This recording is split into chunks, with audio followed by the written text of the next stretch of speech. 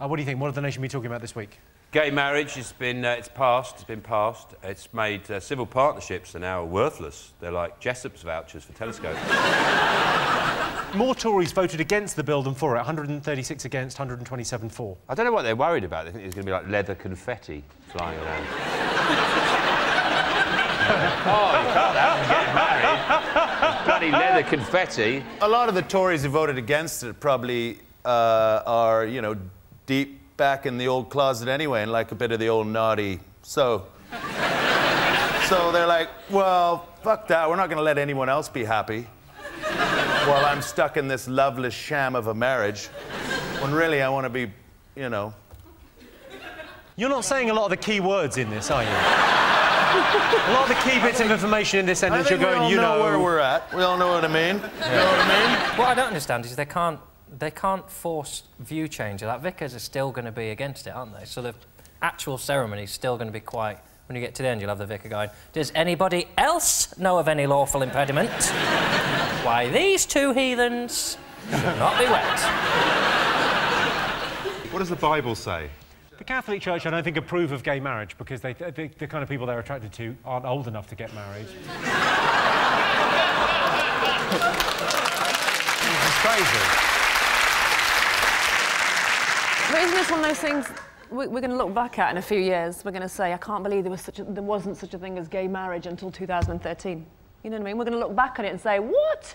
Yeah. Can you believe there wasn't such a thing as gay marriage in church? Eventually, people go, I can't believe men used to marry women. That's mental. You know?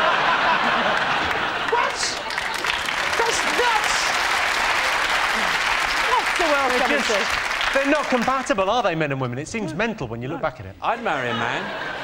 You marry a man, you take turns putting the bins out. The horse burgers, it's gone mad. It's it's affected Burger King, and that's what seems to surprise people. But if your main burger is called a Whopper, that's a fair admission that even you don't know what's inside it. Yeah, you want a flame grilled Whopper, do you? Get that downside you. I'm not going to tell you. Even their fish burgers have got seahorse in it. What are the cows doing that were meant to be in the burgers? Where are they hiding? Have they sneaked off somewhere? They've like not gone into work. There's a couple down here, actually. And now they're all hiding, disguised somewhere. Are they like the French Resistance? Are they living in people's houses? A very good thing will come out of all this, that people in general, whatever you eat, even if you eat like corn, you still don't know what's in it. People are far too trusting of packaging. You just buy something. Tesco packaging might as well just say on it, close your eyes, open your mouth, Tesco, go and give you Even no idea, just eat this. It's brown, it's meaty. Shut up. What's the end of that phrase? Close your... It's open your mouth, close your eyes, Tesco, go and give you a good surprise. You really... The Richard III's body has been found in a car park in Leicester. will they get the killer? Yeah. I like the fact his feet were missing, apparently, because in the 1600s they were extending the friary under which he was buried, and some builders digging down accidentally cut his feet off. So all that shows is the builders haven't changed in 400 years, have they?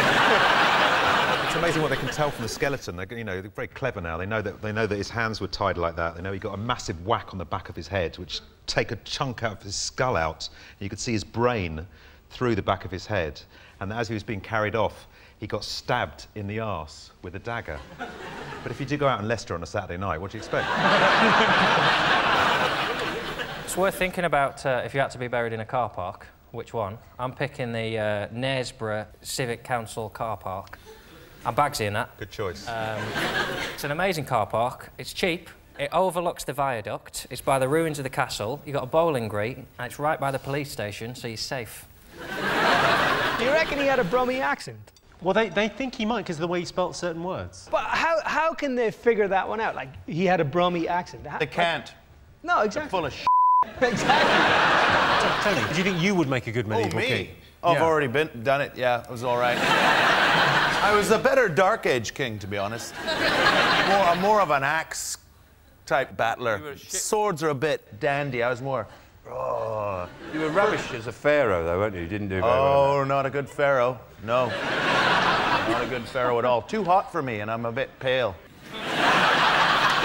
This is the last king to die in battle, that's when royals really deserved or earned their place, their crown. I think Prince Charles, the most dangerous thing he's done is pinch Camilla's arse. That's pretty dangerous. Yeah, because she could either hit you or sleep with you.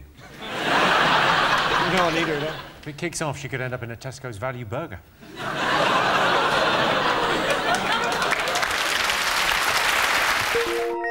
You have chosen Cian Egan. I just always when I say your name, I feel like I'm saying Kevin Keegan, but I've had a stroke. Here's your question. Most people would rather be in a band than a solo singer, true or false?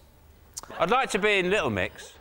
I'd like to be like the one and go, what's he doing in Little Mix? No, but they just get a new member, then Little Mix have announced they've got a new member, and it's me.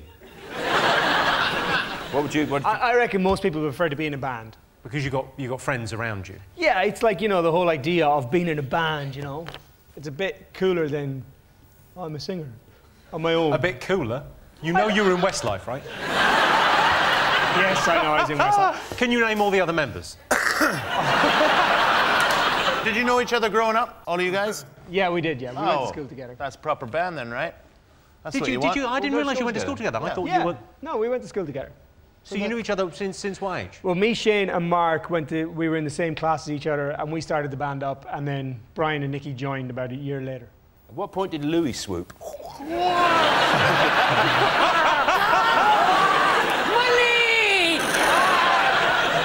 Very early. So are you a solo artist now? No, I'm not a solo artist. I was a member of a boy band for 15 years. And your voice is just broken. It's just breaking. It's only happened in 10 years. I had to leave. They threw you out.